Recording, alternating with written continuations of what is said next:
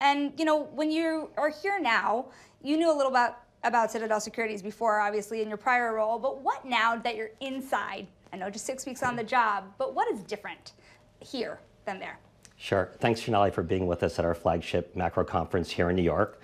I'd call out two things, early days for me at Citadel Securities, as you pointed out, that are starkly different than my previous existence. The first would be just the operational scale and efficiency that Citadel Securities currently operates at. I know when you talk to all of the large banks, they are very desirous of trying to find ways to leverage technology, use AI, machine learning, computing power in order to reduce their operational expense and complexity. That's very much on the come from the larger banks.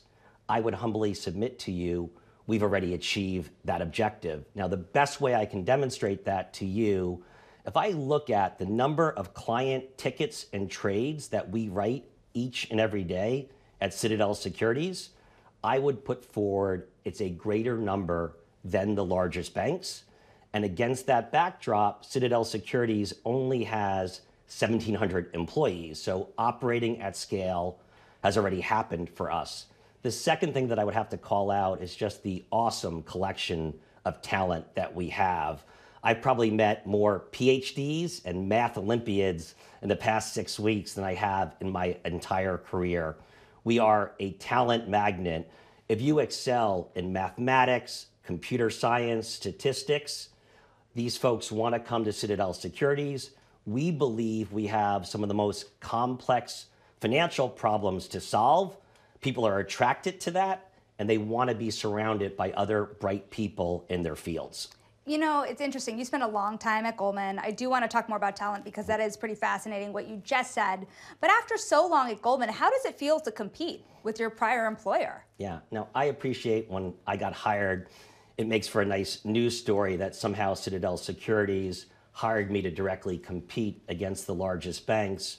Again, early days for me at Citadel Securities, I would put forward at the moment, I'm finding much better opportunities to partner with the largest banks. You think about the challenges that large banks have, they're all looking to reduce single party concentration risks that they have. They're looking to reduce some of their complex risks. We're in the risk management business. And so partnering on risk transfer with the largest banks is very much on our firm's strategic agenda. I've been spending a lot of my time with the largest banks, and we're engaging in that activity at the moment. I should also call out, I believe there's an enormous opportunity for us servicing and partnering with mid-tier banks. When you think about the large number of mid-tier banks that currently operate across global equities and fixed income, they need to service their end user client. We're going to be an awesome partner, providing them liquidity, providing them access to tight pricing where they can maintain their clients. We're a little bit less interested in covering mid-sized and smaller clients. So partnering with banks at the moment is much more interesting than directly competing with them. It's interesting. I talked to a lot of trading desks in the run up to the interview with you. And when I asked what they would want to know is, okay, well, it's interesting. Citadel Securities used to be very, very known strictly for its technology. But you've been adding so much talent here recently, particularly from the large banks, Bank of America, Citigroup, and Goldman Sachs. Where do humans play and where does technology play? How do you think about talent here at Citadel Securities? Look, I think we are a talent-driven organization. So if you think about the success that we've had on exchange market making, innovating and providing a better experience for the US retail investor, that's a combination of that differentiated human capital combined with levering technology. And so we've built very good risk-taking skills, very good risk management skills. Now the question for us is, where else in the capital markets can we deploy these skills? We very much want to be Citadel Securities in more places. There's ample room for growth internationally. Our business is a bit skewed to the US at the moment, so growth in Europe and in Asia. And then you've seen there's parts of the capital markets that we're building out. I would call out investment grade trading. global interest rate trading, and so that's very much on our mind at the moment. You know, it's interesting as well. You mentioned math Olympiads, PhDs, kind of an excessive level, if you will, here of technical talent. Is that the future trader? You know, if you think about the trader of the future, is it more and more along the lines of that math Olympiad? Yeah. So for us, I think it is. I think our model might be different than the big banks, and I think there's places where both can peacefully coexist. We're always going to be driven by that differentiated human capital. We're going to continue to lever technology, and we believe the more flow that we can capture, the tighter pricing we can provide, we'll have an ability to systematize and monetize those trading flows the exact same way we've done in the equity market. So we want to take a page out of the playbook that we've deployed so well in equities, and now we're going to start to run that same play across different parts of the fixed income markets. Well, maybe double down on that a little more, because to your point, Citadel Securities had been known to be such a large retail market maker in the equities world, but you're diving more and more into the institutional business, you're competing more in credit. How far does that push go? Yeah, and you're right. And when you look at our volumes, about a third of the volumes that get traded on the New York Stock Exchange happen through our platform. Close to 25% of all U.S. equity volumes come through Citadel Securities platforms. We have dominant and impressive market shares at the moment. And so now when we look at what we've done, we see the exact same opportunity to do that in the investment grade trading markets. We've stood up an investment grade trading business. At the moment, we're doing the most basic things. We're trading cash corporate bonds. You'll see us in the coming months start to do more complex activities in credit. The next thing on our agenda is start to trade in portfolio form. Our clients engage in large portfolio rebalances of investment grade credit.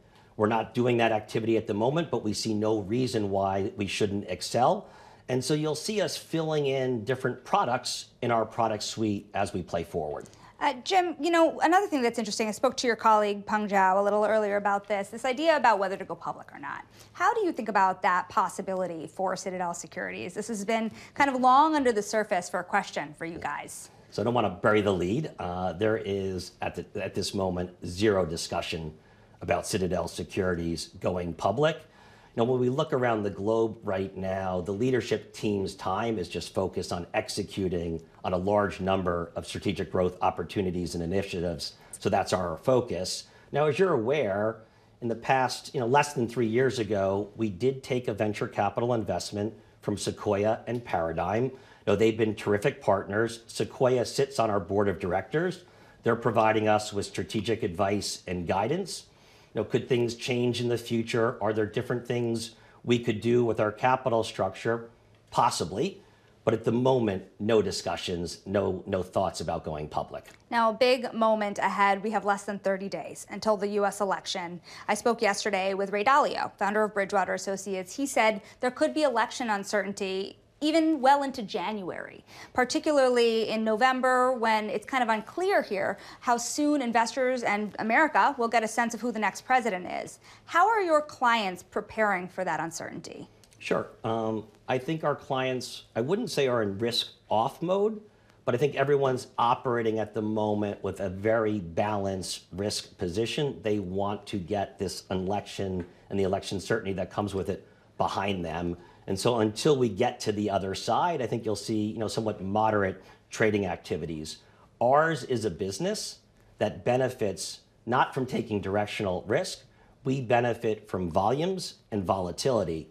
I think you could expect that we may see that type of scenario. While we're not rooting on election uncertainty in our business, volumes and volatility tend to be very good for Citadel Securities. Well, it's interesting. We saw the VIX hit past 65 earlier this year. It's nowhere near that levels now, but still moderately elevated. How volatile can things get? Look, I think we'll wait and see. There's no expectation we'll go anywhere back to that level of volatility in the VIX, but I think any possible outcome is something we're risk managing, we're thinking about, we're stress testing our own risks, and we're very focused on the reliability and durability of our platform. We know our clients rely upon us in times of stress, in times of high volatility and volumes. that's when we want our platform to excel and perform, and that's what's really on our mind at this moment.